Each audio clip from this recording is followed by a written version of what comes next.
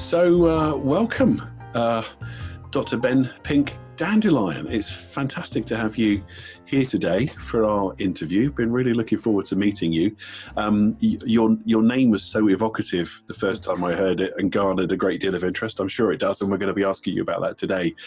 But, you know, from your background as a Quaker and a researcher, I've been really looking forward today to asking you these questions that we've got for you. So, Ben, if I can jump in at the beginning, could you tell us when and where you were born?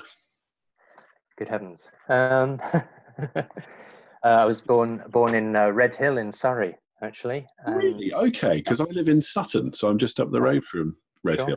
Yeah. I grew up in Purley. In Purley? Oh, my wife was born in Purley. She likes to tell people that she was sort of dragged up in Croydon, and then I have to remind them that she grew up in South Purley, and you and I both know that's very different. whereas I was dragged up in Luton, so okay. South Purley to Luton are very different. So Red Hill. So what was it like there in the 1960s? 60s, yeah. Well, I had a pretty sheltered upbringing, so my parents didn't go out much. I just remember being around the house most of the time. I had an older brother, but he had already moved away. I think the major shift was my father died when I was 11, but he had already arranged for us to move to a small village near Carlisle. So that was a huge, big shift to go from, basically Greater London to this little village where most people were related to each other. And we were obviously the outsiders. We had different accents, and and it actually took me about a year to really become bilingual in Cumbrian. And I mean, they had trouble understanding me as well because I had much broader vowels, longer vowels then. So yeah, well, two of my best friends moved up to Carlisle over 15 years ago with their children. Their kids are the same age as mine, and now their kids, I can't understand a word their kids say. Okay. So go to Carlisle so I can picture where you moved to. So what was how did that move happen? What do you remember about why you were moved from leafy Surrey to a village in the middle of near Carlisle?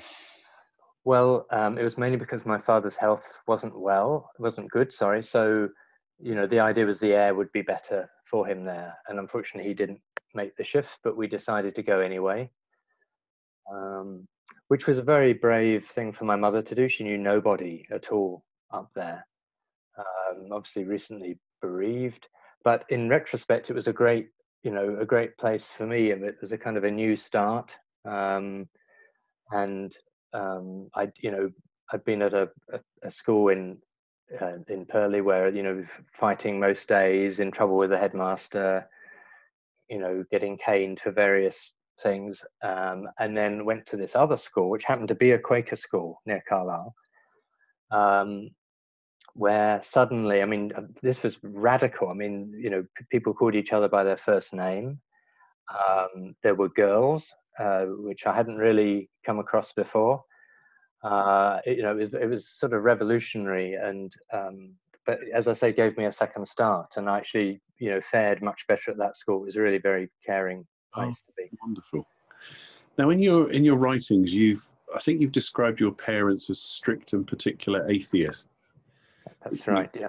My wife, I grew up in a completely secular, non-Christian family. Never went to church. Mm-hmm. My parents all the time talked about Christians were just hypocrites. That standard fare that you get fed in a secular environment. And I didn't go to church till I was 17. But my wife grew up in a strict Brethren church. So she has memories of hats and lines in the church and letters of commendation before being able to take communion. And the most radical thing that she did that really upset her parents was when she started engaging with charismatic evangelicals. So that was quite radical for her parents. But we're going to get to you becoming a Quaker and a Christian. So your parents are strict and particular atheists. It just conjured up ideas of Brethren churches for me. Very redolent. What did that look like for you, Dave? Yeah. Well, I was playing on that a little bit, obviously, in that phrase. but my father was an intellectual atheist. He thought that religion, caused more harm than good. My mother had had a very difficult time as a young person. Her family had disowned her when she'd become pregnant. And there was a lot of Christian morality around, and I think she just found it very unhelpful and had a bitter personal experience of being turfed out of her home at the very point where she would need support. So when the vicar came in this little village near Carlisle, and the vicar came to welcome us, I mean, she actually shut the door. I mean, it was really a very visceral response she had to anything religious. About the only time the TV would go off is if, when songs of praise came on or something like that. So there was a very, it was very clear. I didn't have a particular problem with it. I mean, I wasn't feeling religiously drawn in any way, or didn't feel a need to explain anything in particular. It was clear to me that someone could be a moral person without the help of religion. And, I suppose in the stead of that, there was this sense of, needing to lead a moral life, but also a sense that I suppose life was very hard, which had been my mother's experience. I mean, numerous unhappy situations and 3 marriages, and and then the death of my father, who had been a very lovely marriage. So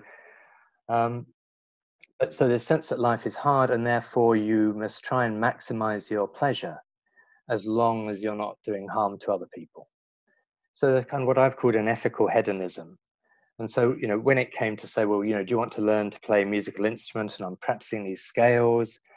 And, my mother said, what, not that, it's so boring. Isn't that boring? I said, well, it is a bit. She said, well, don't bother with it then. So, I mean, if I look back in it now, I mean, maybe a little bit light in a sense on perseverance, but certainly, there was a complete philosophy about trying to, minimize suffering, and make life as caring and as gentle as possible for the greatest number, but without religion.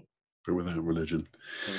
Yeah, so my parents were very non-religious, anti-Christian.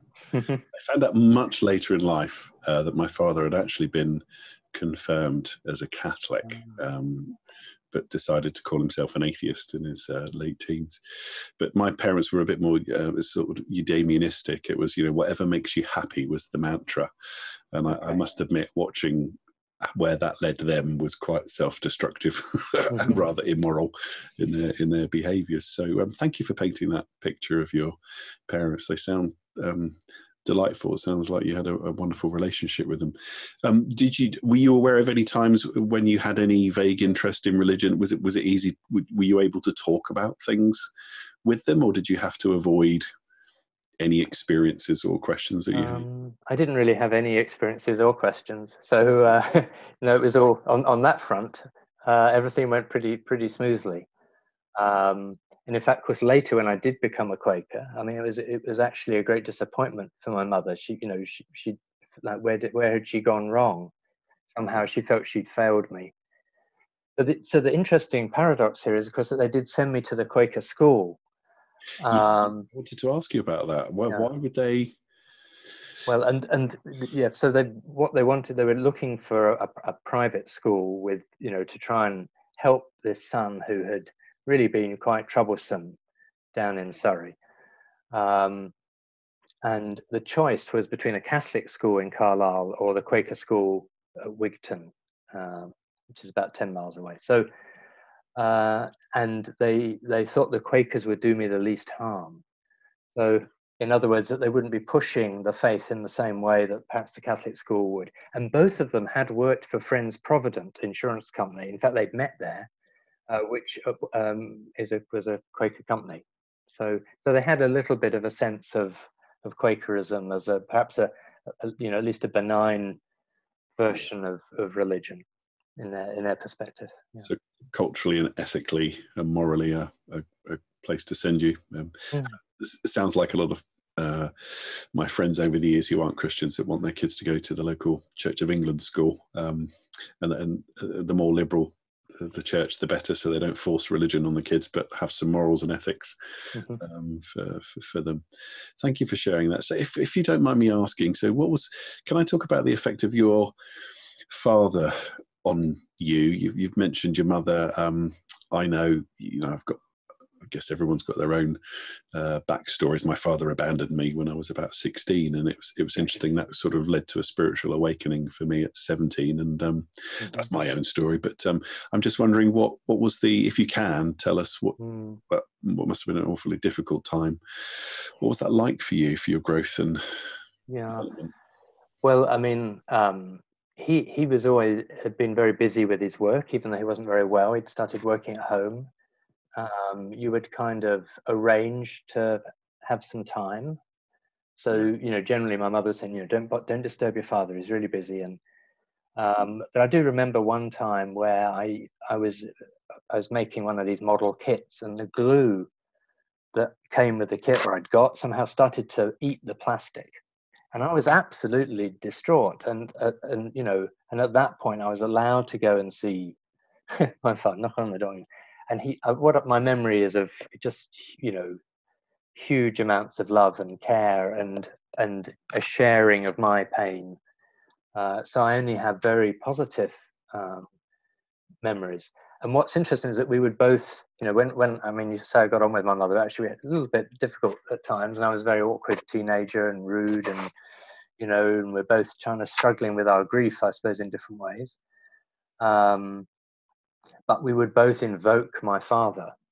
So, if your father was here, of course, he wouldn't agree. And I would say, no, he would absolutely be with me. And so in some ways, if it doesn't sound too blasphemous, I mean, my father became almost like a god figure in the household, particularly when he wasn't there anymore, and would be invoked in that way. And so there was this kind of tension sometimes with my mother. But the other side of that was that I was his son, and therefore could only do good ultimately, even if I was a nuisance at this time, and was given a huge amount of sense of both potential, I think, and of confidence in my, abilities. You can do whatever you want to do, Ben.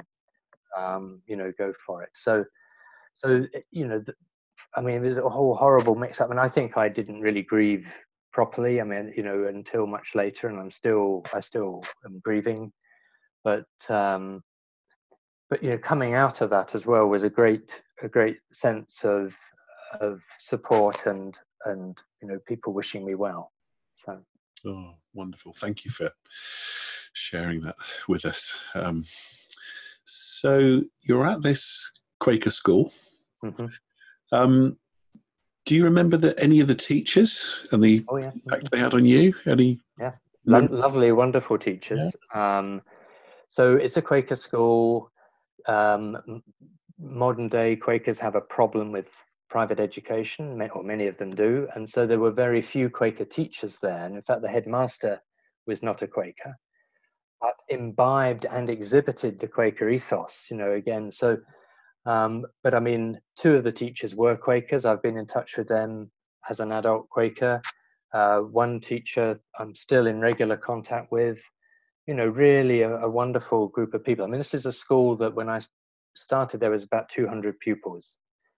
So small classes, small school, great deal of care.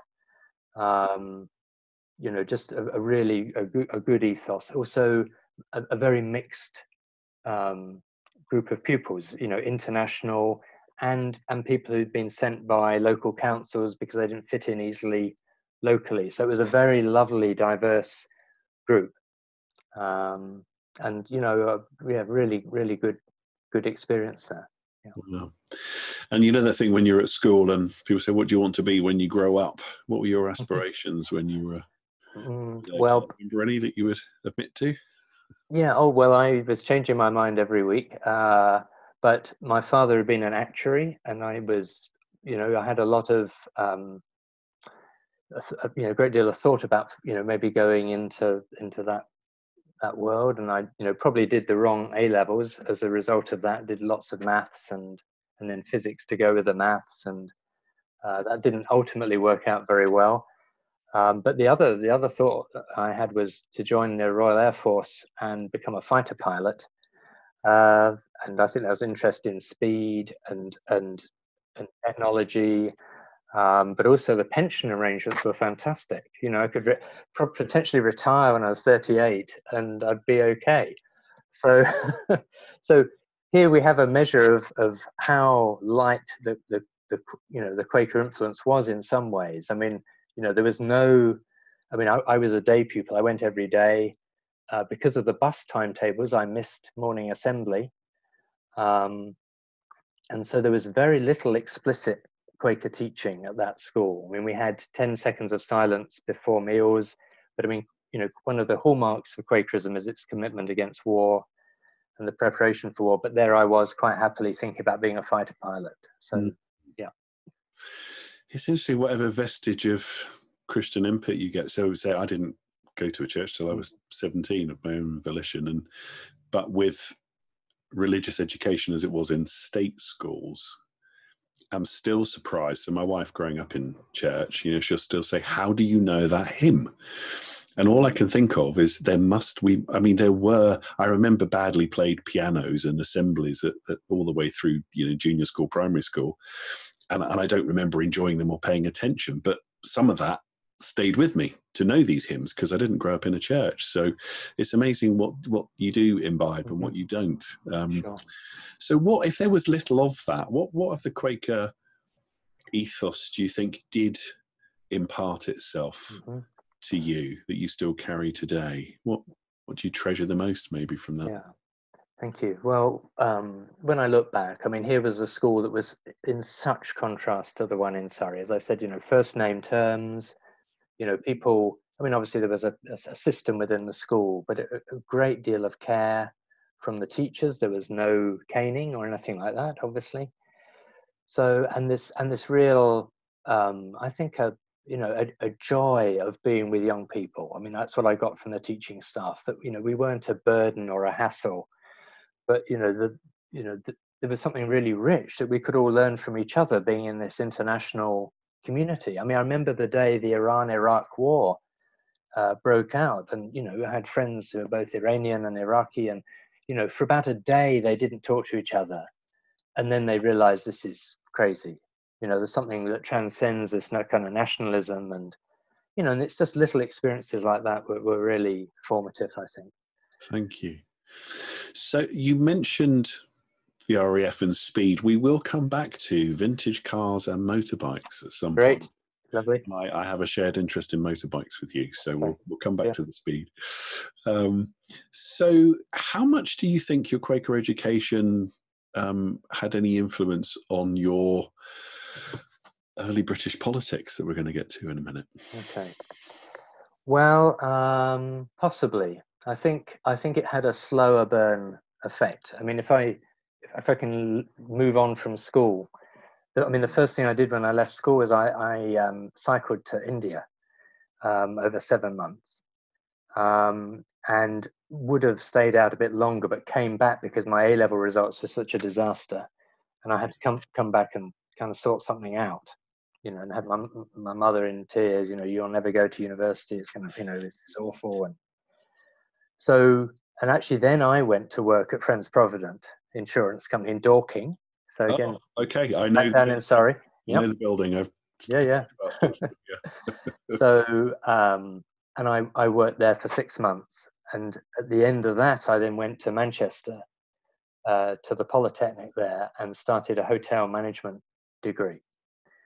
So that, I mean, from, you know, it was going to be an actuary, and then I was not going to be an actuary, but suddenly I was going to do hotel management. I could invent myself in all kinds of ways. I could see myself doing a whole range of things.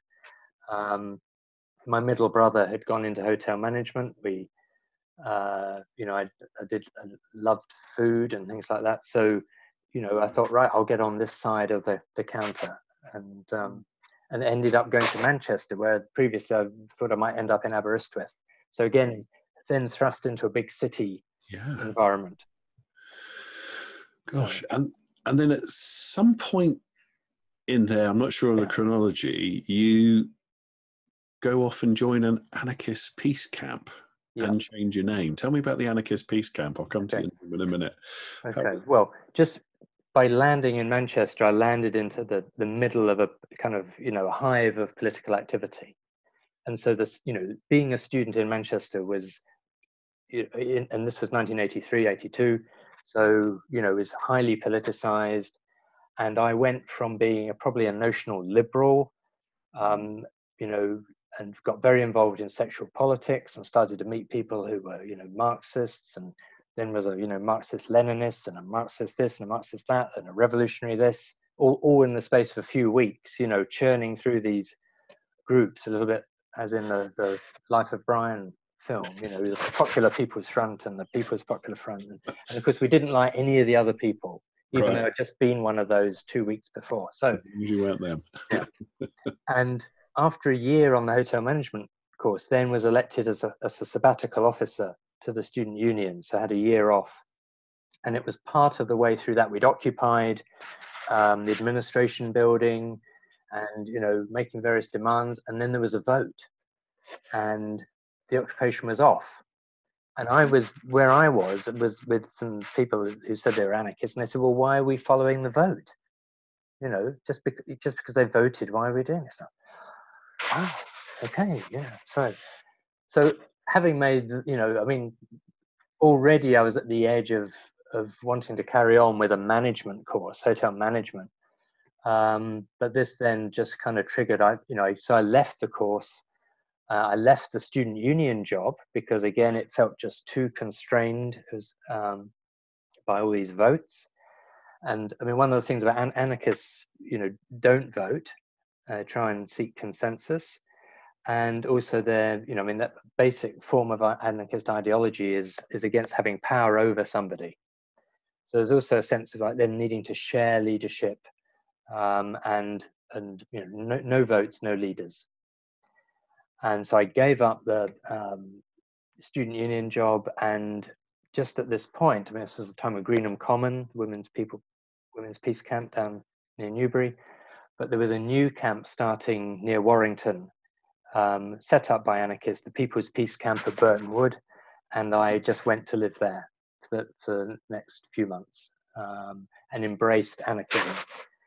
And so and again, this highly sectarian ideology. So at the weekends, the Marxists would come along because they believed in starting the revolution through the workplace, and they were working. And anarchists believed in withdrawing your labor from the labor market so the system would collapse. Everyone stopped working, and so they'd come along and say, "Oh, joining us at the weekends, are you? Did you take a vote? Did your leaders let you come?" So a lot of antipathy. Remember Spain? Your lot shot the anarchists before they shot the capitalists. So I was being schooled in a whole political ideology. But interestingly, this group of anarchists were pacifist. So that the stereotype of the bomb thrower was that. So what I was getting here was a little bit like the Quakerism I'd later embrace, because no votes, no leaders, and peace. So and it was all peaceful protest, and debates that it was all right to. As you're describing it, I thought as I was listening, I thought, are you describing anarchists or are you describing a Quaker meeting? In terms of some of those elements, you've also just made me think of it, when you talk about sectarianism. It sounds like the kind of thing that I've seen happen between radical Anabaptists and evangelical Anglicans. How their relationship to the world and work, and those dynamics. Oh, yeah. So you're at this peace camp, and is it here that you change your name?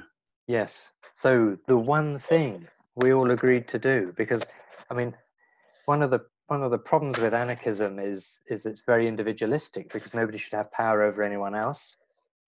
And we all had weird and wonderful haircuts. I had a kind of a Mohican or a Mohawk haircut, pink, but I didn't want it to be violent, so I didn't spray it up. It just kind of flopped over one eye, and I could see over one eye, out of one eye.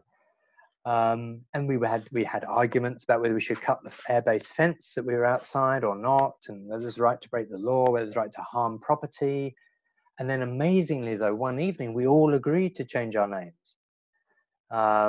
We'd have debates about diet, should be vegan, fruitarian, but the name thing was a great moment of clarity, and we all agreed, probably about 15 of us that night, to change our names to something silly, to show that we'd changed our name and to protest against the way the father's name is always passed on.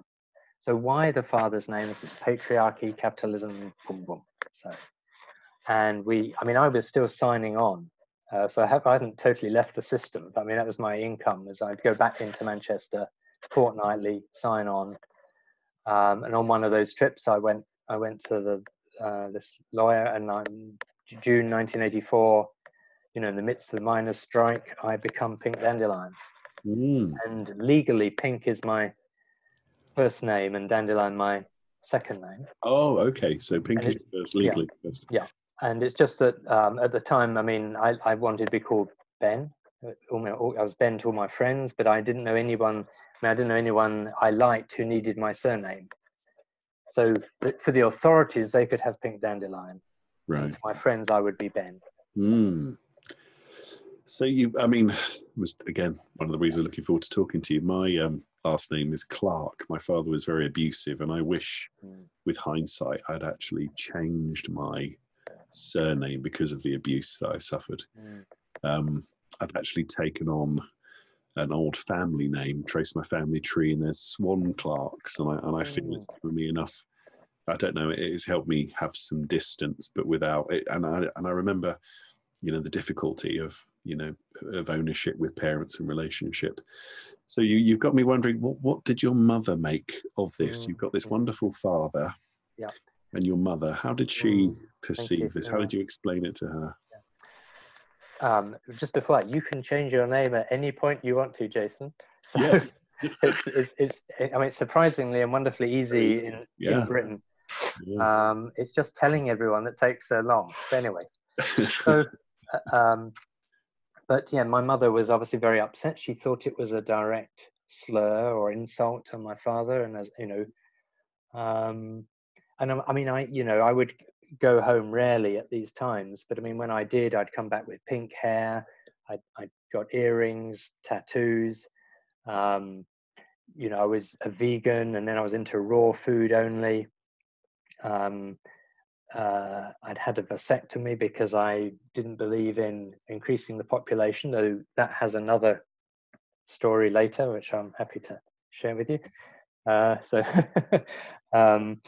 Just a whole range of things. It just wasn't really looking good from my mother's point of view.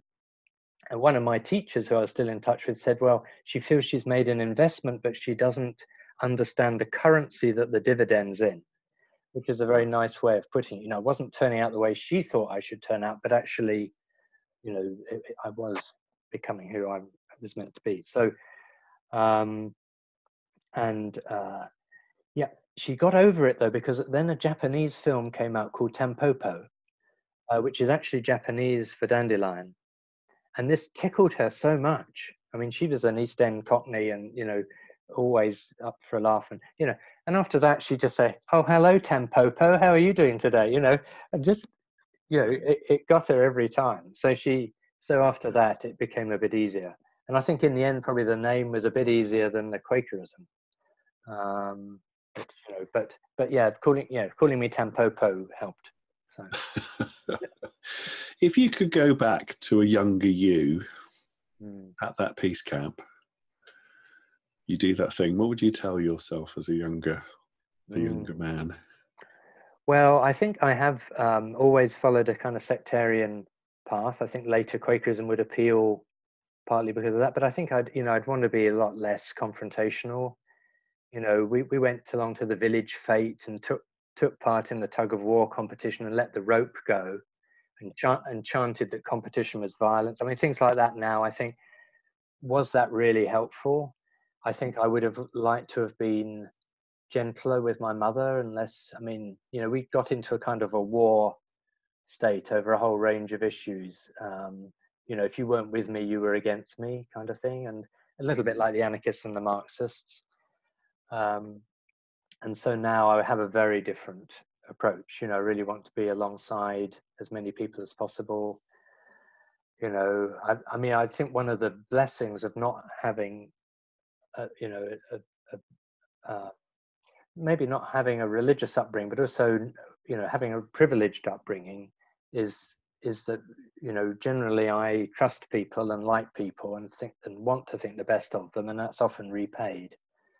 And I think in those early 20s, I was getting into, you know, kind of, you know, just being overly antagonistic. Yeah. So Ben, at some point, I understand in your story that you left the revolution behind, which I want to ask you about next. What you know, what made you leave it behind? But you didn't leave your name behind. Did so? What happened to move you in a different trajectory? But why did you take the name? Name with? Well, so 1984 miners' strike. It felt like everything was possible. We were on the miners' picket lines. They were giving us coal. You know, there were lots of coalitions. You might have seen the film Pride. You know, lesbians and gays support the miners. You know, really interesting, kind of unexpected alliances. And you know, I felt this is it's all going to happen. You know, it was like, you know, any time now. And I was arrested probably about 8 times that year, various demonstrations, cutting the fence up in Warrington, but going down to London, being awkward. And then I suddenly thought, you know, actually this revolution involves people giving up material comfort. And probably in Britain, we're too comfortable for the revolution to have a popular appeal. And, you know, it's sort of an ideological shift in my thinking. I think I was probably a little bit tired and burnt out. Some of the infighting as well was wearing, you know, between the different factions. And, you know, in the lesbian and gay movement, if you were bisexual, that was terrible. And, you know, there's all kinds of just difficult things. And so I moved down to Brighton. Well, the first thing I did is I thought, right, I need to work within the system now. So I actually went to look for work. So I was giving up the anarchism. And one of the difficulties with anarchism, it's so individualistic. So someone withdraws their labor from the labor market, then they get burnt out, and then, you know, they go back to work and someone else withdraws. It's not organized in any way. And we had a big row at the peace camp as well one time when someone copied someone else's haircut. You know, as I say, we had weird colors and styles, and, you know, I said, you can't have that, that's my haircut. And what had happened, we'd gone from the possibility of being individualistic or, you know, having an individual take on things to a kind of almost a rule of difference. You know, you can't be the same as everyone. You can't share the same kinds of things. And I thought this is you know, not working. So I love of cars, trained to be a chauffeur. And it's actually still my only vocational qualification. I have a chauffeur certificate from the British School of Motoring. And I went down to Brighton because Brighton was a little bit softer than London in terms of some of these divisions in the sexual political world. And the sun shone in Brighton, which you know, it's good. I've been, yes. So it's got one of the most, you know, I think Eastbourne has the most. Travelled from leafy Surrey up to Carlisle where it rains all the time, and you migrated your way south and eventually end up on the coast. Sunshine. And I worked as a chauffeur for a little bit, but I also applied to go back to college, and whereas previously I'd said, I'm leaving college because they won't teach me anything that's worth knowing there because it's so wrapped up in the capitalist system. What I discovered in Brighton is that even anarchism was a valid topic for study, and, you know, and I had it, you know, so that was positive. But at this point, I was then also start going to Quaker meeting. Oh, so at this point, were you, segueing a little bit back to something you said earlier, were you still were you a convinced Marxist who was now going to work within the system? Was that how you saw yourself when you got? Yeah, I think once you've been an anarchist, I mean, I'd finished with Marxism. You know, ex-anarchist, I think when, you know, you really become rather cynical. There's not very many places to go. So one of the anarchist mottos is, you know, whoever you vote for, the government will get in. And, you know, there's a kind of I had a deep sense of despair about the you know, the political system. Obviously, we've still got Margaret Thatcher in power. We've got you know, all kinds of, you know, Falklands War has happened, and, you know, lots of things that were really uncomfortable and discomforting. And then, sorry, I've lost track there. No, sorry, you were talking about going to a Quaker meeting, so I was going to say, so you commit the ultimate revolutionary act. That's right. Yeah, yeah. Well, yes, I did. I mean, just, I think going to work was the big kind of selling out. So training to be a chauffeur. I mean, my comrades, or, you know, say, you know, what are you doing, Ben? You know, I've been so committed to the movement, and suddenly I was taking an almost opposite path. You know, going to work for the bosses in a servile job.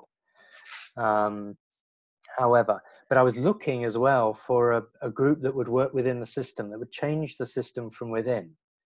And here were the Quakers, still no votes, no leaders, because, and I can explain that if you want, but and peace, and yet trying to affect change, trying to affect social justice, but not in a revolutionary way. I mean, I'd been very involved with separatist politics, where women and men would live separately, and, you know, trying to support, you know, be allies to lesbian separatists. And I remember, you know, going to a meeting of a Quaker group, and they were talking about working together against sexism. And I said, oh, I think this is naive. But I mean, again, you've got that Quaker kind of a sort of almost a universalist love of the world, and, you know, no desire to start putting people into different boxes in some way. Not to dismiss their different experience, but to say, you know, together we can work as allies on this, and we don't need to, you know, be so constrained by some of these political niceties. So it sounds like you've migrated from an anarchist peace camp to a Quaker peace camp. Mm-hmm. Absolutely. Yeah. I mean, yeah. And you're still an atheist at this point. It's the community activism and organisation that you remember? Yeah, probably an optimistic agnostic. So there was something in the silence. Quakers in Britain meet in silence. We have an hour of worship in which, you know, during which anyone might offer some ministry, might get up and speak for a few minutes, but the basis is silence and stillness. And someone at the peace camp, interestingly, said, "Oh, you've got God in your eyes." Now, at that point, I took it as an insult. You know, I said, you know, if I wasn't a pacifist, come outside and say that. But I think there was something that was beginning to work on me a little bit. But I was basically a peace activist who ended up at a Quaker meeting because there was a group of people with similar values. And it was only a year later that then I had a dramatic spiritual experience that, you know, changed the whole lens of which I... Yeah, I want to ask you about that in a moment. I mean, I'm doing some reading of some books. One of them is called Not Doing, another book on silence, and, you know, come from quite an activist tradition who's, you know, like a lot of evangelicals, discovering contemplation. And I remember I came across a piece of research recently that that if they put a bunch of men in a room, men were worse than women in this instance, and if they were left for 15 minutes with nothing but their own thoughts, or to deliberately get to have an electric shock, something like 90% of men would choose the electric shock. They literally could not sit with their own thoughts for 15 minutes. Yeah. You know, and that sort of attention deficit that we have in our society. So I'm just thinking out loud here with you. So in that, so you're in those meetings and you're in silence, which must have been very different than the noise of the anarchism that you've told me about. Do you have any recollections of what it was like being in that space with your own thoughts? Does that question make sense? Yes. Yeah, I don't think it was so unusual for me, actually. So the anarchism hadn't really been very noisy, and we'd spend a lot of time sitting around, often on our own, or I'd be reading or something, or just, we had all the time in the world on our hands, because all we had to do was cut the fence or hold up a placard or something like that. But the other thing is, of course, I'd been this avid cyclist.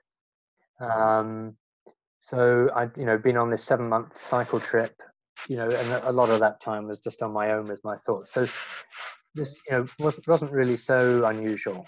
And I found it very comfortable. Many people come to Quakerism and they, like the idea, but the science can be really quite difficult, and you have to kind of work at it and learn your way into it. But for me, it was a very easy fit. And a number of Quakers would talk about coming home to silent worship, finding something there. What's interesting is it was very comfortable, but I wasn't understanding it in terms of spirituality at all. So, I could see, however, that I joined a spiritual group. And I've seen a letter I wrote in 1986, saying, people need to know what they're a part of. Anyone pushing for change or this, that, and the other, this is a Christian group. And, so I was very contractual still. And I think that's something I was brought up with. So wherever I was as an agnostic or it wasn't for me to say that's where Quakerism should be. I was very clear that I was joining a group that had very clear and firm beliefs. If I can remember at the end or later and towards the end of our interview, I'm a minister of religion, a church minister by day, and watching, was in a meeting this morning with the lockdown guidelines and having to innovate ideas for silent worship. And I knew I was coming into this interview with you today. I'm like, I think this is the moment the Quakers were made for. Yeah. Yes. Got a lot to tell us, so I'll ask you for some tips at the end, if I may. So thank you, Ben. So you're going through all of that, and you kept the name Pink Dandelion. And can I, just as we segue out of this part of your life into the next bit, what made you? Did it fit at that point? You didn't have any? Did you ever think maybe I should change it back or to something different? Yes, I did think that very much. So one of the other things about Quakers is that Quakers don't use titles. So titles are a way of differentiating between people and setting up hierarchies. So I would go along to meeting, and so that people tend to use both names, and they say, welcome, and who are you? And I'd say, well, I'm Ben, and they'd say, Ben, we don't, Ben, who are you? I said, well, actually, I'm not really Ben. I'm legally Pink Dandelion, but you can call me Ben. And they'd say, well, yeah, thank you, we will. But, as I got more involved, I think, first of all, there was a little bit of antagonism from some of the Quakers around this name. It was like awkward for them. One person said, you can call yourself what you like, but the problem is you make us use it. So, there was some discomfort. And I think if there'd been a great deal of kind of, oh yeah, Pink Dandelion, so what? Then I may well have changed my name again, particularly as things with my mother got a little easier. But because some of the Quakers dug themselves in, as it were, and were annoyed or dismissive, or said, you'll get over these youthful whims, then I dug my heels in as well, because I was still in that kind of, them and us kind of place. And then after a while, I got involved, and it was just much easier to keep it. One of the things I did do is then within Quakerism, I get called Ben Pink Dandelion, because it's then very much easier to know what to call me. I've never really wanted to be called Pink. So people know to call me Ben, even though that's not my legal name. Yeah, with you. And then, of course, fast forward to the internet. So to this day, you must be able to go online for anything you register for and find that your combination of your name, email addresses, and logins are all available. Yeah. Not necessarily. So dandelions in the world. Yeah, they're up. Well, I don't know if there's any others, but there's people who've either picked that as a username and then there's this band appeared in the mid-90s called the Pink Dandelions, And I've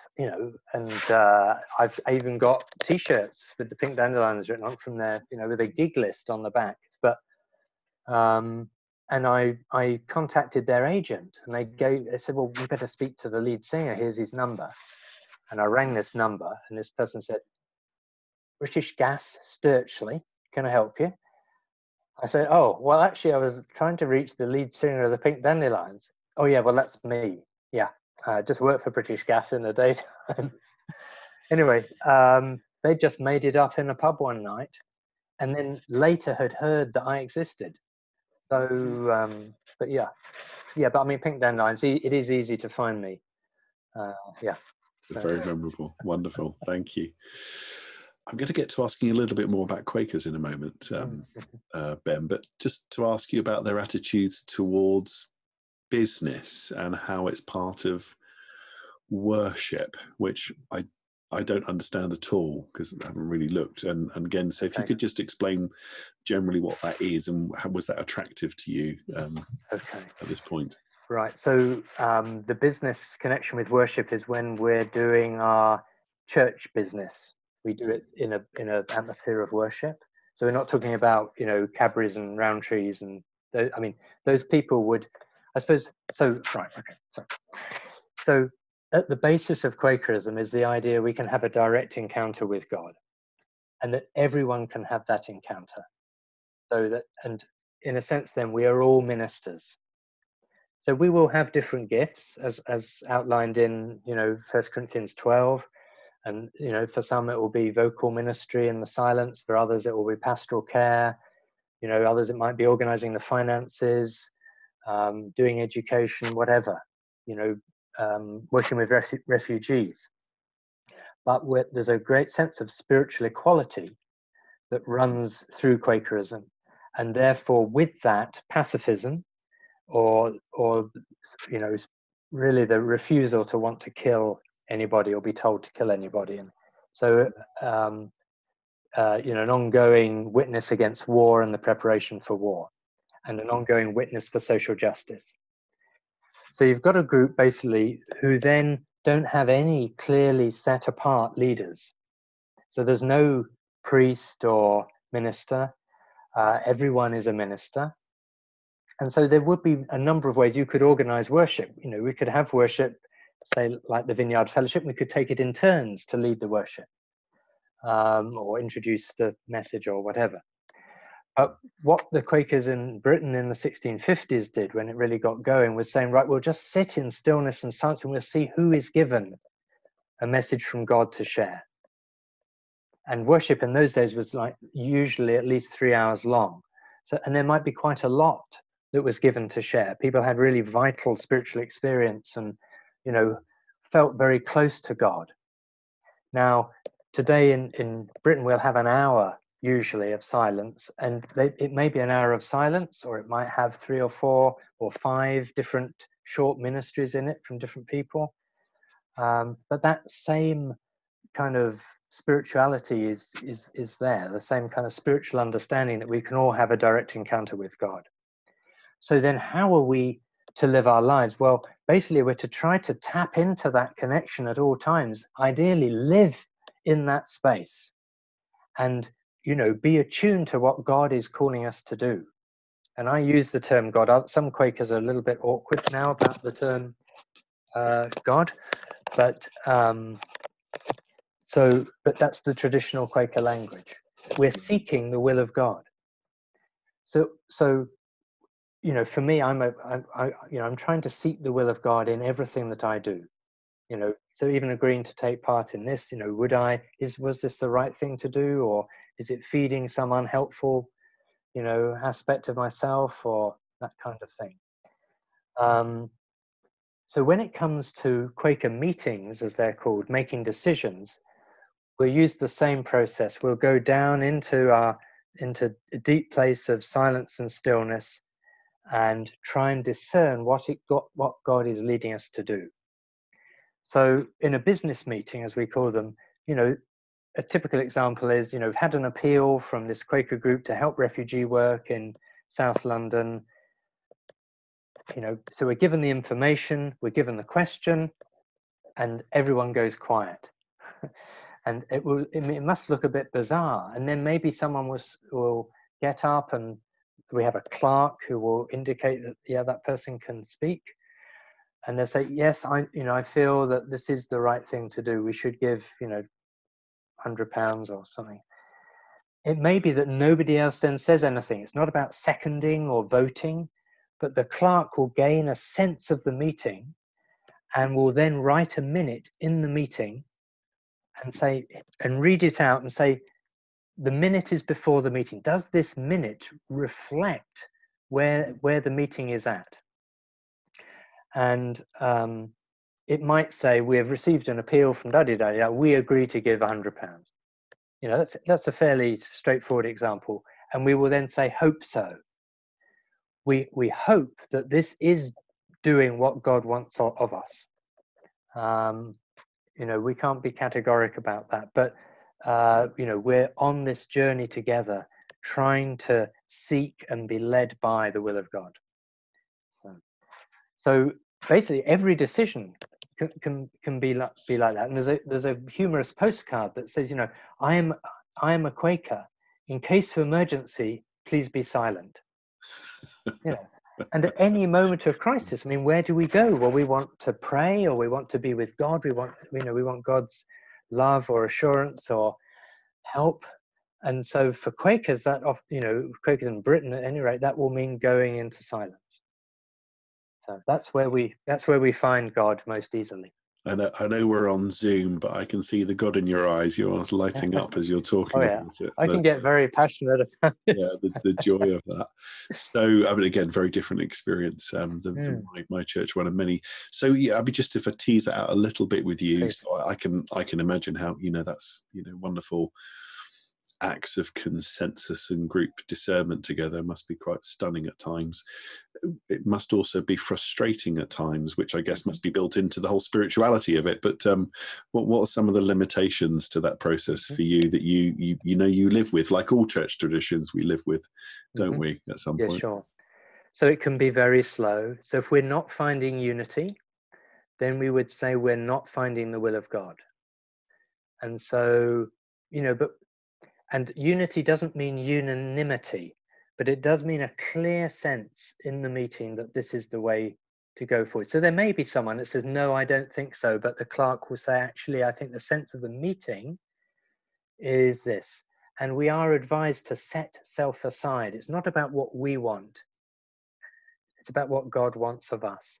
So we just, I live in Clitheroe, and we've sold a meeting house, a historic Quaker meeting house built in the 18th century, and moved into town.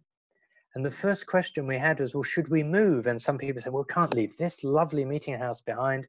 I first came to meeting here, or I was married here, or, and other people say, no, we should really move. We need to be where the people are. And we didn't find unity very easily. So what happens then is the decision is postponed, and we wait, and we sit with it, and we'll come back again to that question.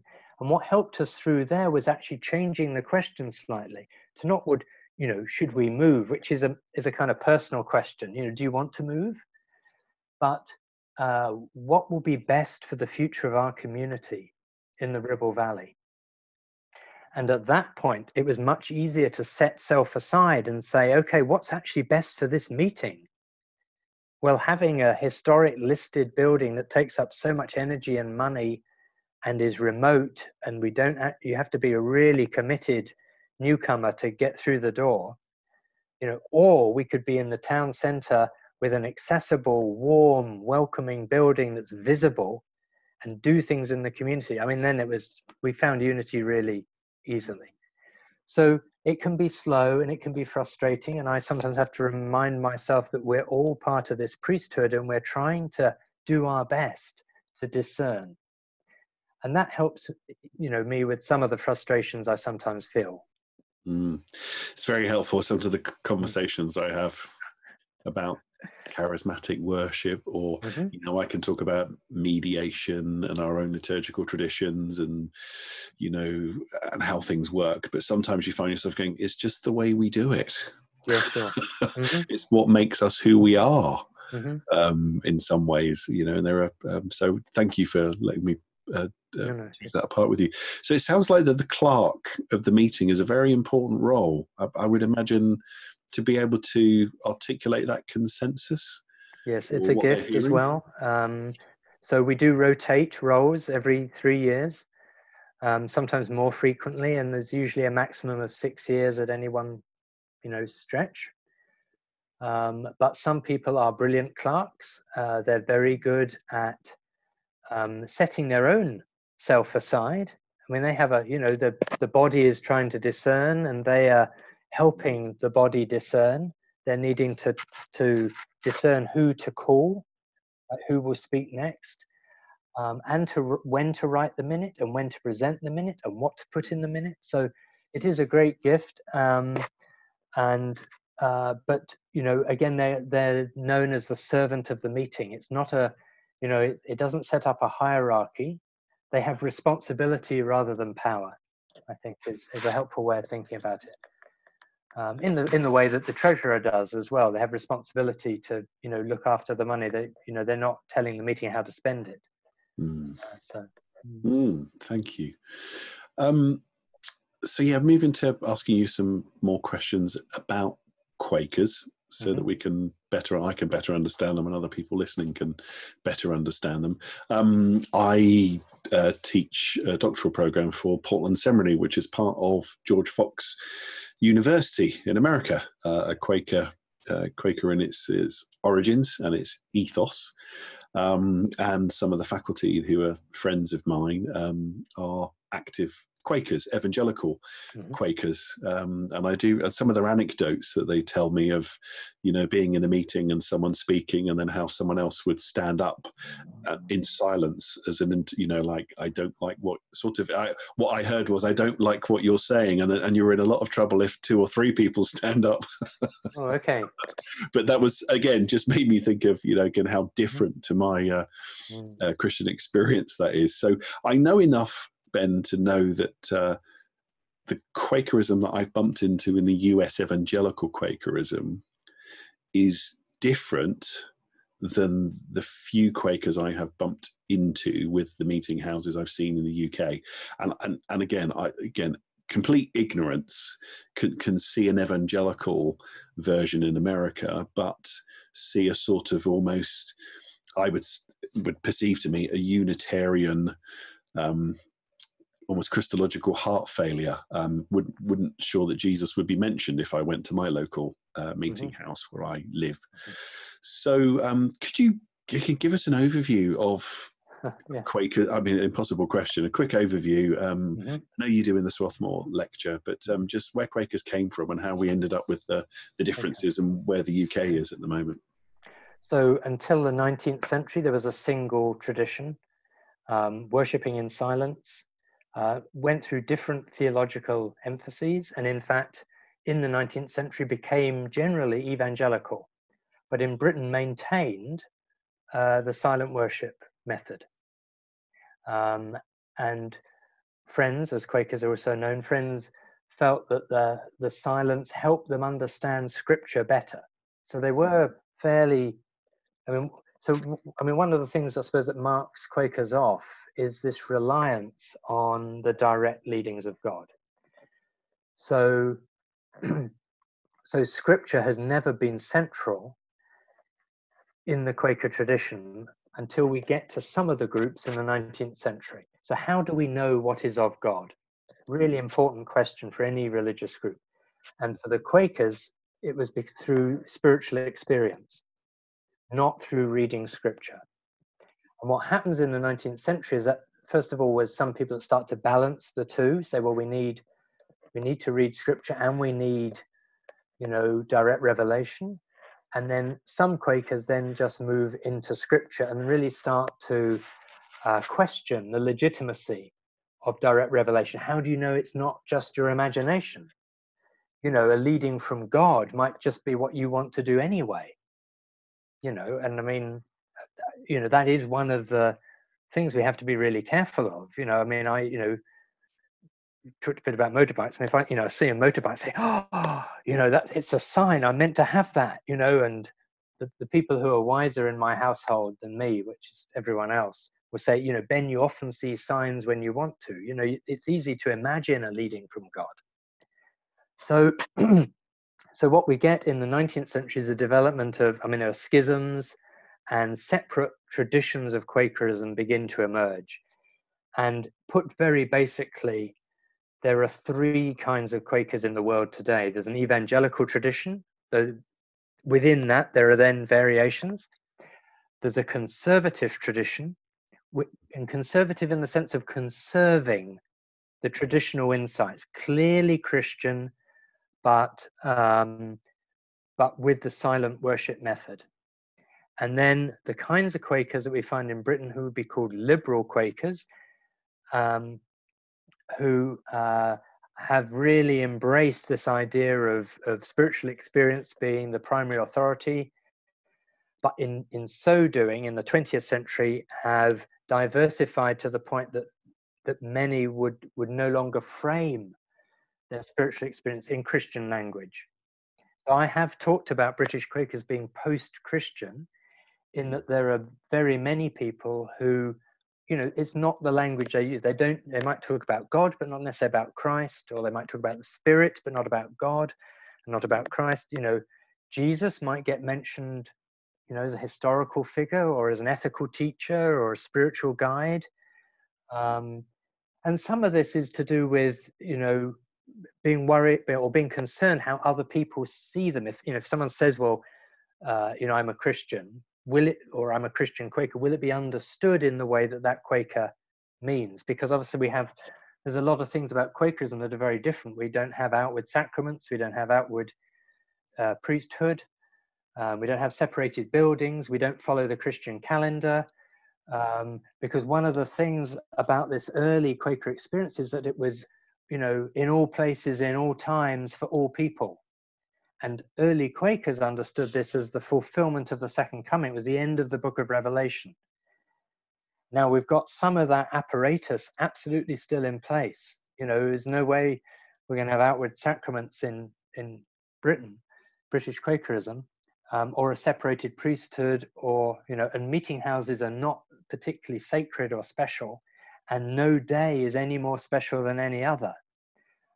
And we're not using titles still, we're still not swearing oaths and things like this. So, you know, but the second coming idea has fallen away, and that's basically become a kind of a, you know, its own tradition. Now, just to go back in the world picture, silent tradition Quakers, as we might call them, are now only about 10% of Quakers in the world, because the evangelical Quakers, people like your colleagues in Portland, friends of mine in Portland as well, you know, those kinds of Quakers, because of their evangelicalism, have become more missionary orientated, and therefore the numbers have gone up globally. And we've got global Quaker mission in the 20th century. And a third of all Quakers in the world are in Kenya, large numbers in Bolivia. Now, I haven't heard what will happen though still in the in the evangelical tradition, we then get the introduction of pastors from about the end of the 19th century. And what we would call programmed worship as opposed to unprogrammed worship. You know, there is an order of service as you go into a friend's church, though I've seen a pastor throw it away under the leading of the Spirit and say, you know, I'm feeling really called that we shouldn't, you know, we should do this now, and it's not what's on the sheet. But still, in most of those services, you will have a period of silence, or what might be called communion in the manner of friends, a period of open worship, of trying to, you know, regain that sense of intimacy with God, you know. And for many evangelical friends, all the music and the message and either whether it's hymns or choruses or a handbell choir or whatever, that's all to help get us closer to God.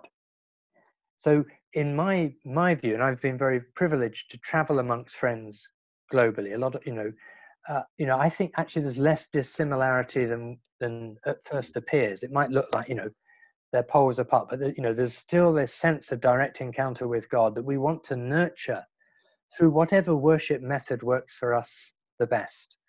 And we still, all of these Quakers do their business in the same way, in the way I just described, still without votes, trying to discern, what God wants of us. And all are committed to social justice, and trying to maximize world peace. So, I haven't heard of people standing up if they don't like a message. That's interesting. Maybe, yeah, must be a specific but request. if there's a lot of people speaking, someone might stand and not say anything just to keep the silence for a while. Most Quakers now are coming in as adults. It's 90% in Britain are coming in as converts.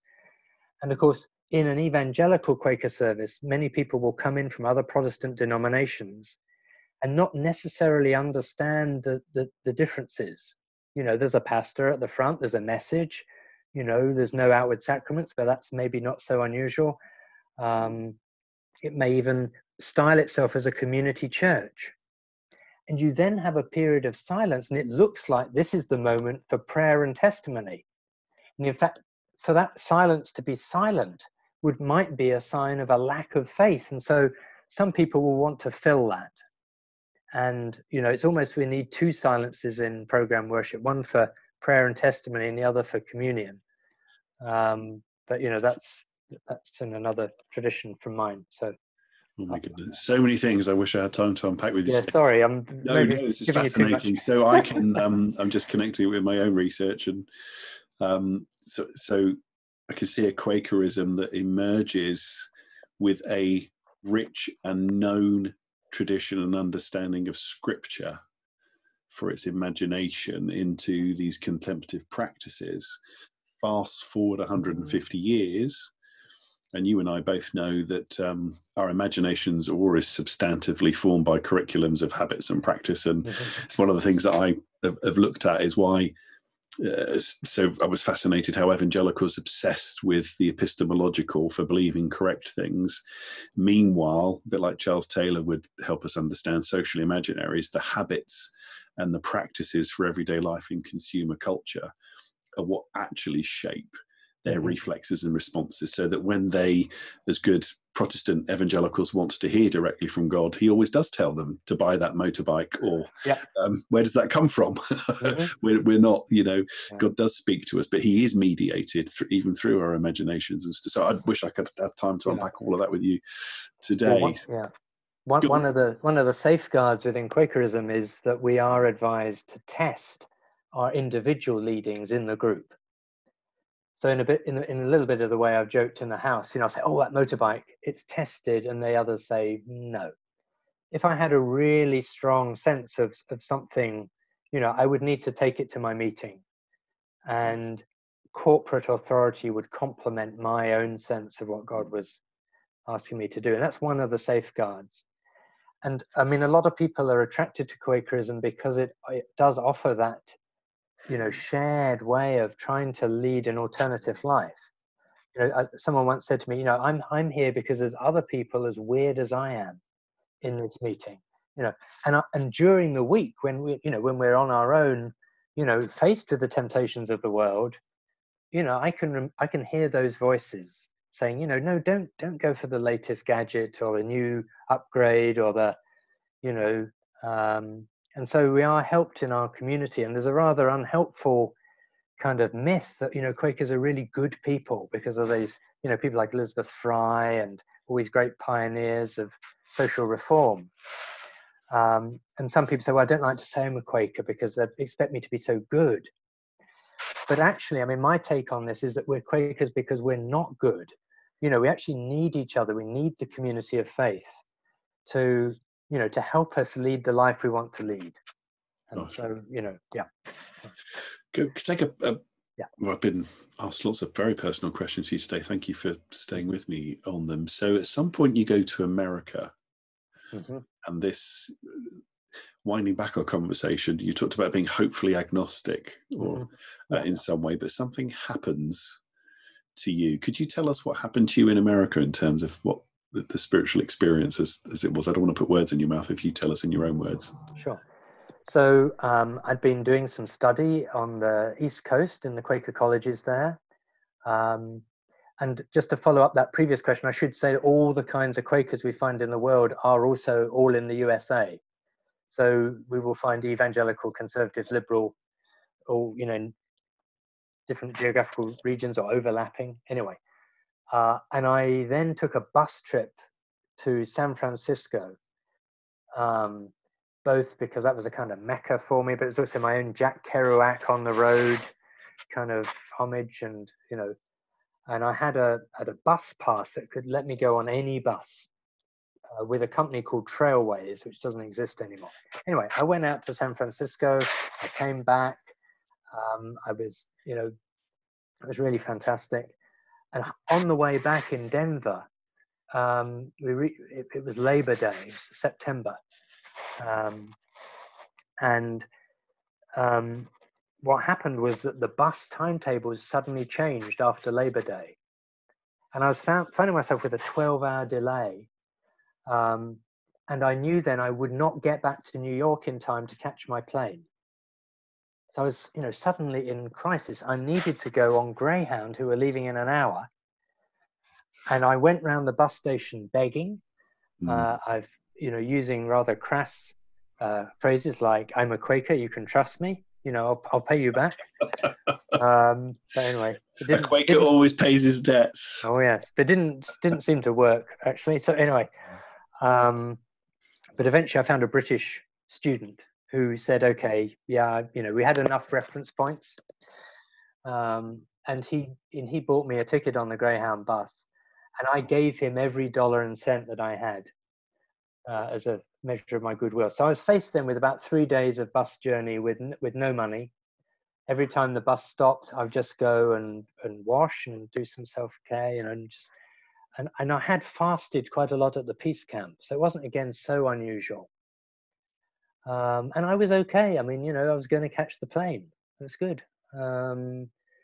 But outside St. Louis, you know, in the middle of the night, I suddenly had this really tangible physical experience of being lifted up and held, and just being assured that everything would be okay.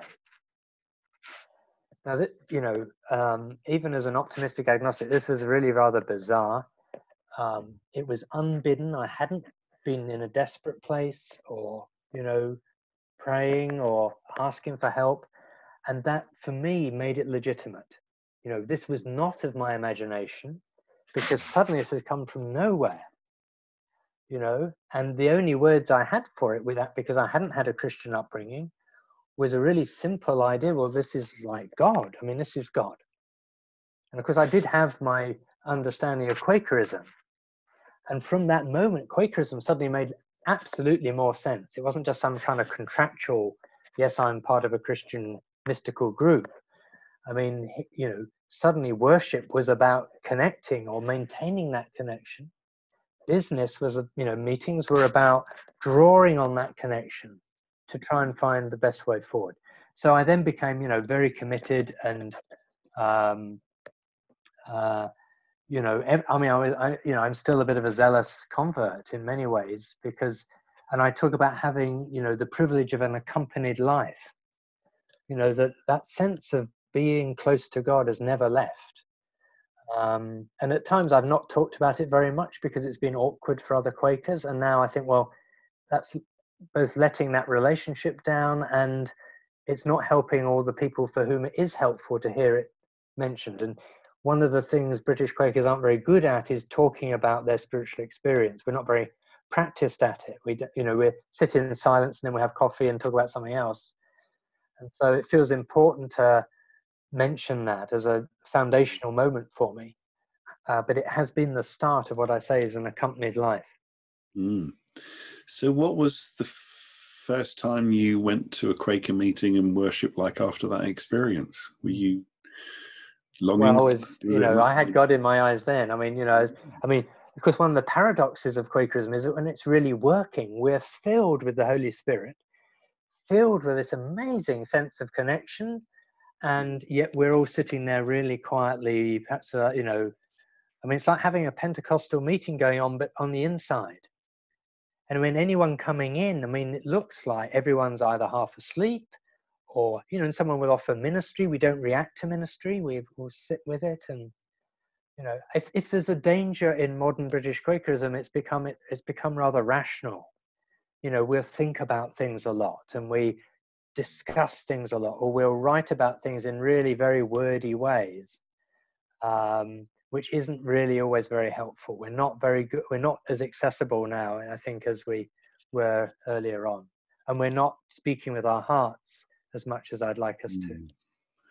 So you've referenced God, you've referenced the Spirit. So where is Jesus for Quakers and where is Christ for you in all of this journey? Yeah. So as I mentioned, Jesus for Quakers is fairly safe and you know, may not be mentioned very much, but you know, would be seen as, I mean, I asked a question on a survey of Quakers whether Jesus was an important figure in people's spiritual lives, and probably 40% said yes, but 30% said it varies. So on any one day, it could be 70%, and on another day, maybe 40%. So it's still quite a lot for whom Jesus isn't really very central for them. They've got other ways of expressing their spirituality. They perhaps come from other traditions like Buddhism, or you know, there are Hindu Quakers, there are Sufi mystic Muslim Quakers.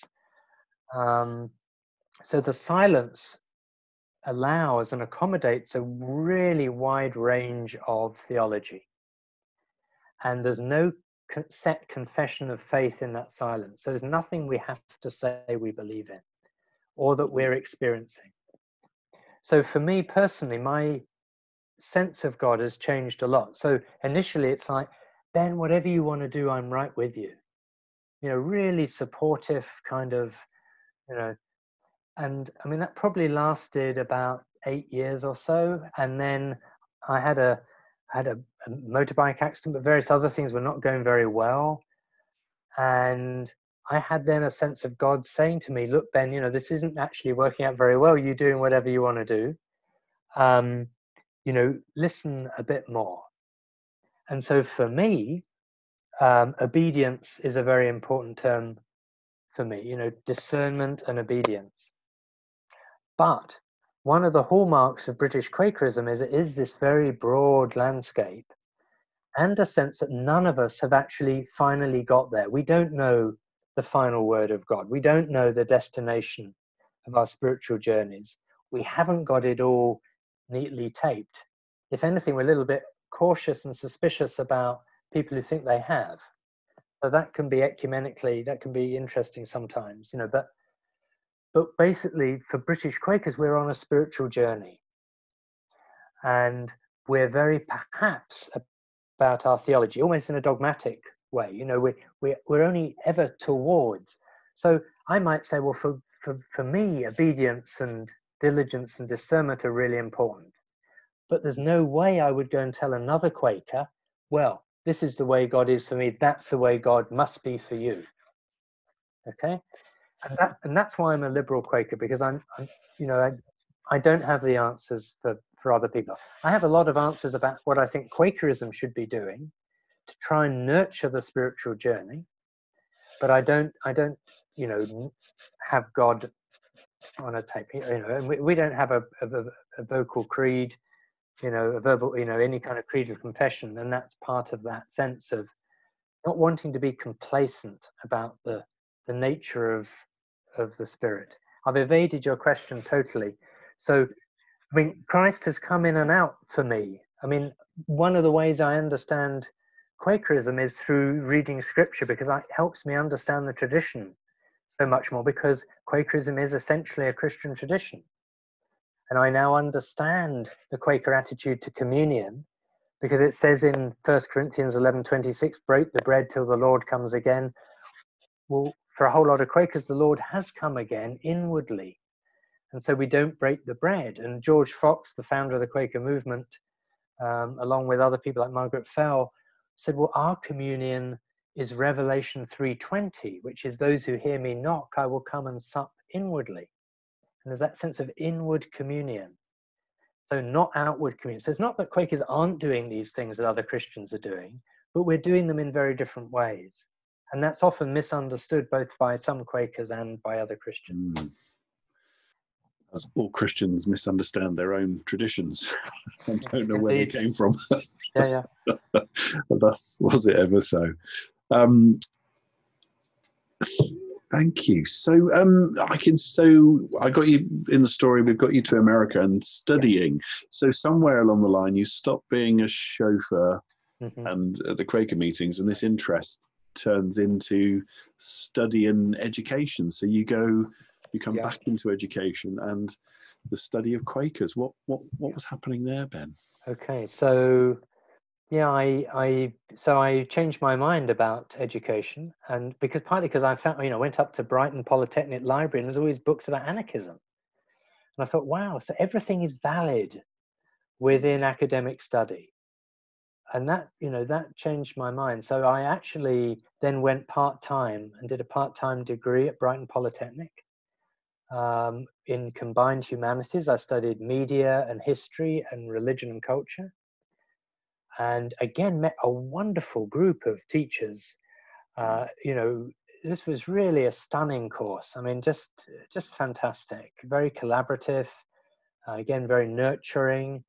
Again, I went in initially with pink hair and covered with badges, and, they just stayed with me. And then, because I, had such a positive experience there, I then decided to do a PhD at Brighton Polytechnic. With one of the staff there, Roger Homan, a professor there, and ended up studying the way in which British Quakerism stays together in spite of this huge diversity of ways of talking about belief and spiritual experience. And so then, still wasn't necessarily looking for an academic career, but towards the end of that period, my mother died, and then a Quaker job came up that appealed to me, and I went to work at the Quaker offices in London, helping coordinate adult religious learning through what we call the yearly meeting, the Britain-wide organisation. So when you were doing your academic work and you press into sociology and history, firstly, was that unusual? Was anyone else doing that about Quakers? Were you ploughing your own individual furrow? And even if you were there any specific Quaker thinkers who helped you? Okay. In that learning? Well, Quakers, British Quakers have a lot of academics within them, but there wasn't really anyone studying Quakerism academically. That has all changed dramatically in the last 30 years. I've been part of that kind of shift, I think. So there was a couple of other people starting to look at the sociology of modern Quakerism, but really, and historians and some and people doing historical theology. But certainly sociologically, there were just a couple of us who were starting to do this work in the 90s. And then what happened so there weren't academic thinkers, but there were plenty of people, with good things to say. And there was a history of some academic history, so a legacy of some academic history. But one of the tensions for me was my supervisor saying, well, you're sounding too much like a Quaker. I'd say Quakers seek the will of God in their business meetings. They're saying, no, they don't. They claim they seek the will of God. And actually, if we looked at it sociologically, you've got a voteless decision-making process. That's the sociological take on it, with the possibility of a minority veto. Like if a large enough group are out of unity, then the decision isn't going to happen. So what I did find is that I needed to adopt two identities, one as an academic and one as a Quaker. And I am Ben Pink Dandelion as the Quaker, and I am Pink Dandelion as the formal academic. So in stuff I've written, if it just has Pink Dandelion on it, that's academic. And it's me talking about Quakers as they. And the Ben Pink Dandelion stuff is me talking about Quakers as we. Now, some of the, I mean, it may be a false dichotomy, and that's breaking down a little bit within academia now. But I was strongly schooled to stand apart from what I was researching, and so I developed these kind of Ben the Quaker, Pink Dandelion the academic. So, was there any antipathy towards you being a Quaker engaged in academia? Because I know, I mean, things have changed a lot, like you say. So even in my own tradition, to be an academic charismatic evangelical was almost an oxymoron. Now it's becoming more common and a bit more de rigueur, like theology, spirituality, where academia gets in the way of spiritual experience. Was there anything like that for you as a Quaker? Any antipathy? No, not particularly, because I think partly because there's prevalence in academics. So almost it was the opposite, that actually everyone knew the best way to do what I was going to try to do. And we've now done over the years like 3 national surveys of British Quakers, with a long survey with great response rates, 80% response rates. But what we find is everyone is writing all over these things saying, I wouldn't have asked the question in this way. You should ask it in the other way. So, so if anything, there's a problem with, too many academics. Well, one of the reasons there might be more academic study is what you have developed for your postgraduate studies and stuff. So I know that in the early 90s, you began an association with the Woodbrooke Study Centre in Birmingham. So what's the history of the Woodbrooke Centre, and how did that develop into a place for postgraduate Quaker studies that you have developed? Okay. Well, Woodbrooke was founded in 1903. It's the site is absolutely idyllic. It was a former George Cadbury home. It's set in 10 acres. It's the largest organic garden in Birmingham. We now have 70 bedrooms there. And from 1903, it became a residential adult learning centre for primarily for Quakers, but people would come from all over the world and all different faith traditions.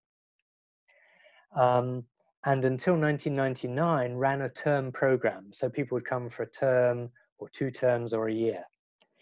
And since then has run a number of short courses, weekend courses, week-long courses, and then now is, offering, is really becoming a global online learning center in the present crisis.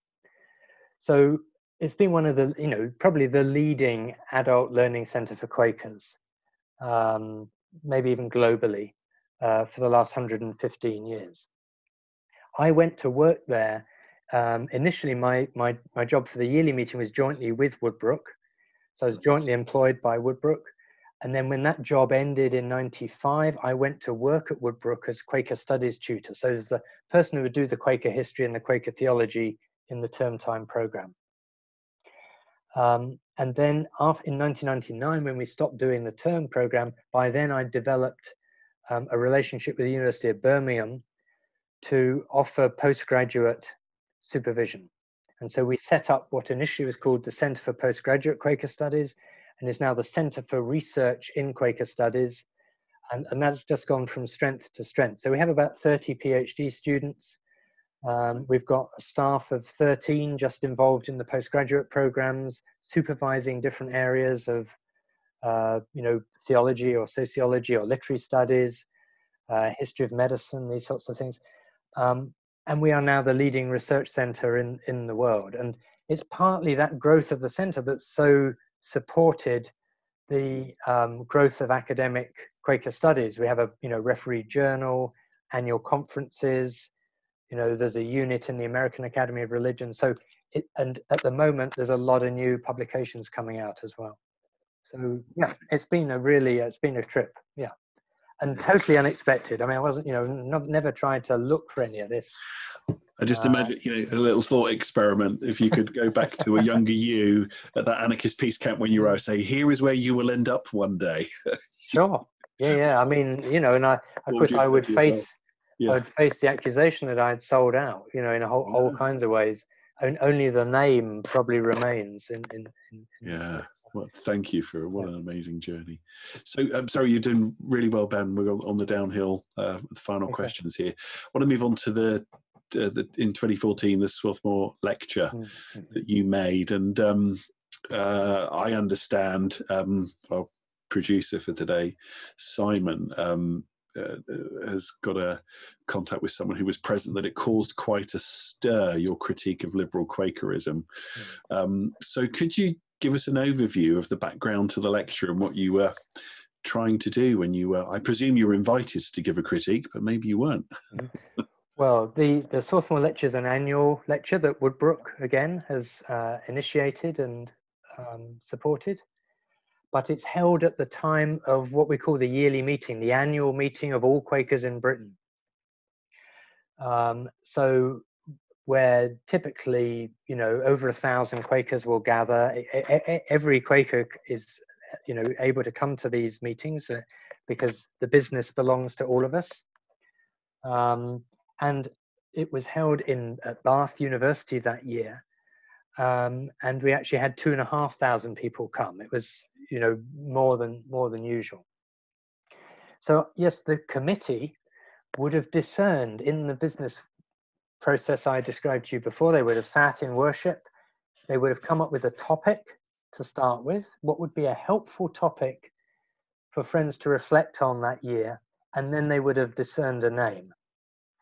And the yearly meeting was going through a 3-year process about what it meant to be a Quaker in Britain. And so the lecture committee thought, let's have a lecture that coincides with that theme. So I was invited 2 years earlier then to prepare a lecture on the theme of what it means to be a Quaker. And my first thought was, well, it's interesting that we're even having that as a theme. Do we not know what it means to be a Quaker in Britain today? And of course, I think the answer is, well, we're a little bit confused, we're a little bit uncertain. We're not practiced at sharing our experience. We're not always very good at then telling an inquirer, someone new, what this Quakerism is all about. You know, is it about values, or is it about, you know, is it just silence, or is it, well, you can believe what you like, or, you know, and, you know, there's a lot of mixed and confused messages out there. So what I tried to do in the lecture was lay out what I saw as the essential elements of what it was to be a Quaker, but I also used my sociological research and historical research to show some of the challenges facing British Quakerism, such as the fact, as I mentioned before, 90% of us are coming in as adults. And when my post at the yearly meeting disappeared about coordinating adult religious learning, you know, we must be about the only church organization that doesn't have a systematic kind of education system for newcomers. You know, there's there's not even a pastor to say, well, you know, read this, or, you know, this is there's no confirmation class or anything like that. Everything is optional. And so we're relying on people finding their own way and, you know, picking and mix, you know, using a pick and mix system for, you know, which bits of education they want to engage with.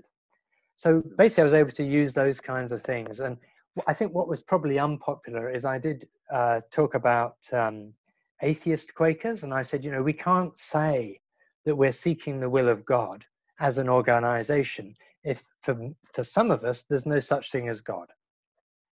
And I went back to my kind of more contractual sense that, you know, we should know what it is we're joining or participating in, and we shouldn't necessarily try and change that. You know, we know, you don't join the hiking club and say, let's go swimming. You know, I mean, you know, you join the swimming club to go swimming, and you join the hiking club to go hiking.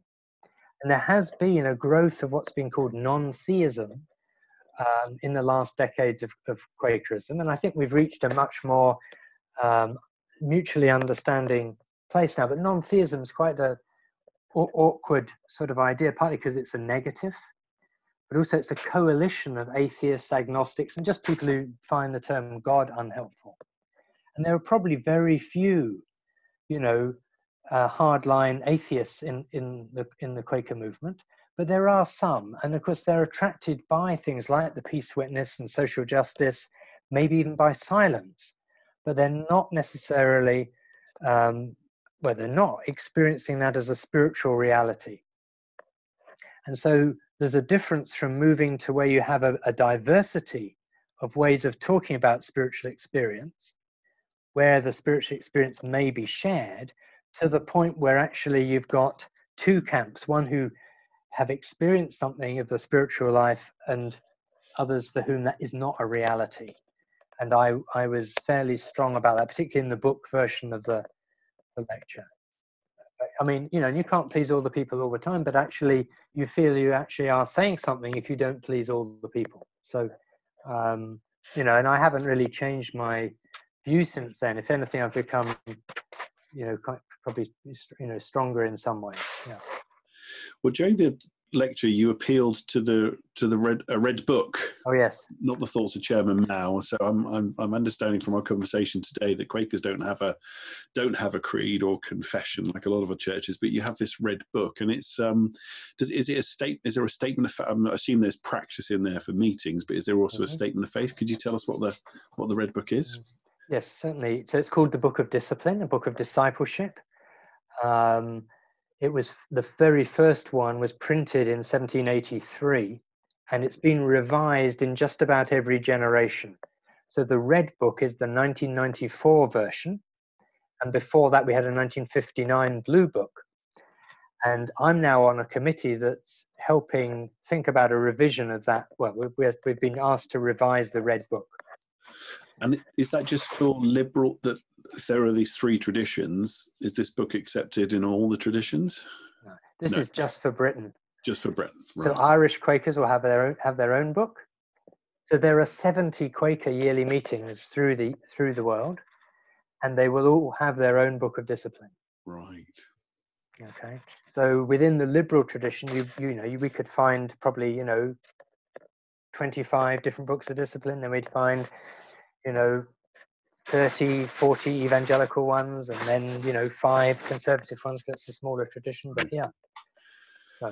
So if you know which book of discipline a Quaker uses, that tells you immediately the stream of Quakerism that they're situated in, yeah? Yeah, sure. Though, I have an Irish book of discipline upstairs, so that I might use other books of discipline. North Carolina conservatives are rather lovely. So, a lot of them are very wonderful. The British one is mainly an anthology of spiritual extracts in its current state. So lots of really helpful paragraphs on any particular issue. And again, not offering necessarily a definitive answer, but helping us think through difficult moral, ethical, spiritual questions. So I was waving the red book saying some people haven't even read this, though I'd forgotten to bring it up. So I was waving a virtual red book. But oh yes, in the video you had an imaginary. Yes. So what happened following that, and I'm not, is that actually we did have a calendared reading of the red book prior to discerning that it did need revision. There were bits that appeared old-fashioned or out of date now. Other it didn't reflect, for example, our attitudes to sustainability, and these sorts of things. So the time is right to revise. So with my other hat on, I'll say, well, why do we need a book? I mean, is it that somehow our spiritual experience isn't so vital now that we need to turn to a book for inspiration instead of, to the Holy Spirit or to God? So, and we only get a book after 100 years of Quakerism. The first Quakers didn't have a book because they're just filled, with this sense of Christ come again. However, that's another. Does anyone ever suggest, well, there is a book you could turn to? No. Well, no, because that would be the book in the experience of the people that wrote it. So if you go into your meeting house, in Sutton or wherever, you will still find Bibles there. There'll be the red book, and there'll be maybe Bibles in different translations. And people will still reference scripture, but But, you know, for the early friends, you know, the word of God was the living Christ, and the scripture is the word about the word. So, you know, there's that kind of differentiation. And so, you know, certainly in Britain, direct revelation has always been primary. Yes. So, Ben, time is running away with us. I need to just... Sorry. No, it's just been so fascinating. I wish we had much more time, and thank you for your resilience with all my questions. I want to get things down to maybe 3 last questions for you. The last one will be about vasectomies, earrings, and motorbikes, so we can finish there. But you talked in the lecture about how the world runs on different values to the world of the spirit. How would that apply to Quakerism politically? And how would you discern the difference as a Quaker? That question makes sense? Yes, certainly. Yes, thank you. Thank you. Well, some Quakers are involved in party politics. You know, there have been Quaker MEPs, for example, and in different political parties. But I think transcending that is this really strong, you know, concern for the whole of humanity. You know, you can't believe what you like as a Quaker, and you can't, you know, it isn't an anything goes religion, because, you know, anything that would marginalize a portion of the population is not acceptable. I mean, that is a kind of fundamental spiritual truth, I think, for us as Quakers. You know, whatever kind of discrimination or prejudice is not acceptable.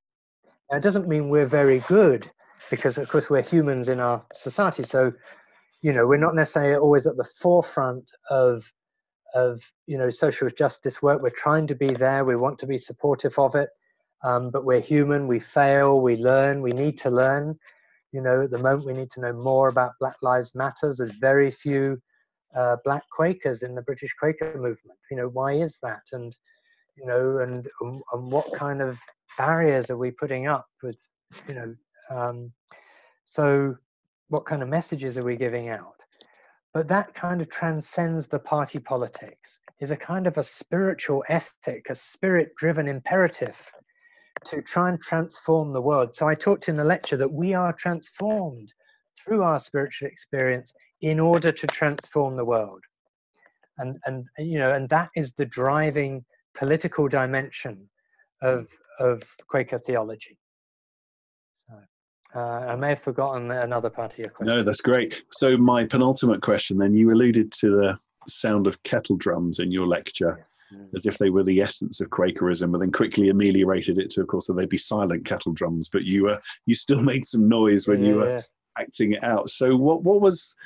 I just wanted to unpack that with you in that moment, because it was like a moment when you were very alive and you were, I could see this sort of reservoir of what Quakerism might mean to you or could be. What did that mean? Was it more than just a passing comment when you said the kettle drums? Well, I you know, it's interesting. I think maybe because we, I mean, we still look back to the first friends regularly, the first Quakers. They still inspire us, even though they were a lot more certain and dogmatic than British Quakers would be now. But I mean, if I think about these ideas and about my own spiritual experience, you know, here's the sense that we can all have this direct encounter with God. That, you know, that we don't need anybody else. We don't need any text. And we were taken into this incredible and intimate place, you know, kind of a spiritual habitation where everything looks different and feels different, and where we will, you know, see people as equals and hopefully treat them as equals, whatever their age or gender or sexual orientation or, you know, different abilities and gifts. Everyone is spiritually equal and worthy of our care and love, and that hopefully we can be channels of God's love to the whole of humanity, you know, and that we're all ministers, that we're all partakers of this, we're all, you know, part of the holy nation, you know. I mean, it's just powerful stuff, you know. And so I do then go boom, boom, boom, boom, boom, you know. I mean, that's, you know, it's that kind of, you know, I'd probably be very happy in your church, you know, except I'd need some silence in there. But, you know, that sense of outpouring of the Spirit, you know, that's the kettle, that's just the symbol of, you know, the kettle drums mean for me. We should be banging on about this. I mean, you know, and instead we're quiet. We don't advertise very much as Quakers. We hope people will find us when they need to. And when they do arrive, we're really poor and, as I say, lacking in practice at explaining the power and the potential of what can happen in the silence. Mm. Well, you talk about silence. We do. Some people are at my, even though we're charismatic evangelicals, that it is a Quaker antecedent that we have. We wait quietly. And so some other charismatics usually find that disconcerting because where's all the noise? But one of my friends who became a friend, came to my church, left and went back to his American evangelical church. He said, I missed that bit. I said, what bit? He said, that bit at the end of the service where there's no music, there's no noise. We're just waiting in the presence of God. Lovely. That's one of our wonderful heritages that we have Quakers to thank. So my last question, which I grouped here, is you mentioned your vasectomy, but again, if I use the word alluded, you said there was another part of that story.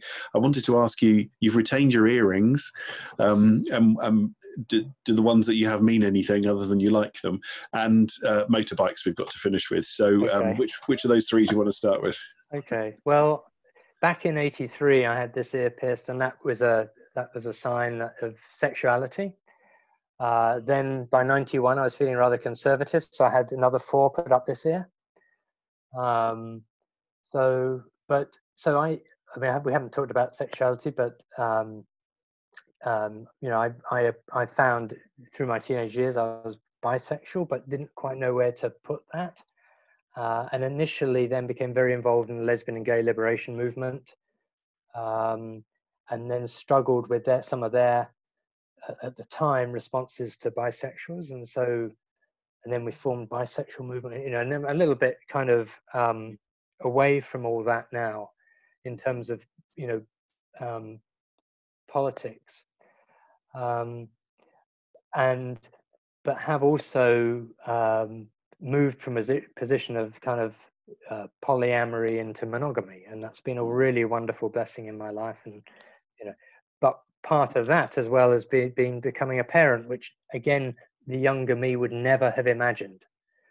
So, and that is a great gift and blessing. And so that just wanted to round that off, that, you know, and a gift from God. I mean, you know, 2 things. I mean, one is, you know, often we get what we pray for, and secondly, you know, there I am in 1984, so sure about so much, you know, and it brings to mind the saying, well, how do you make God laugh? Well, you know, you tell her your plans. And so we never know what's going to happen next. And I've been so grateful for just an unfolding journey, you know, and lots of motorbikes, anything with wheels. You know, bicycles were my first love because they allowed me to get out of the village, and you know, then motorbikes, cars, back to motorbikes, now probably back to bicycles, via prams, back to bicycles. So, and no longer speed, but just puttering along. I've got, you know, 1973 moped. Oh, good man. Oh. Well, Ben, what a absolutely wonderful place for us to finish. It has been a delight to meet you. I just found your story, so thank you for being so vulnerable and open with your backstory, and but just the way you've integrated that in the conversation, it's helped me understand Quakerism, and I must admit, at the end there, when you got onto the kettle drums, I could see the God in your eyes and the passion again. Thank you for bringing that forward for us. It's been a delight to be with you, so thank you, Ben. All right, thank you. It's been lovely to talk to you. Okay, bye-bye. We hope you enjoyed that, and we have many other interviews with amazing guests where we listen attentively and respectfully to discover people's backstories through their beliefs and life experiences and find out what shaped them into who they are and inspires what they do. You can catch all those interviews by liking and subscribing to our YouTube channel. You can find audio versions in your podcast platform of choice: Apple, Spotify, Google Podcasts, SoundCloud, Stitcher, etc. Just search Extra ECC. Of course, you can go to extraecc.com and sign up for our newsletter and find all our social media links and more. And by the way, all links are in our show notes below.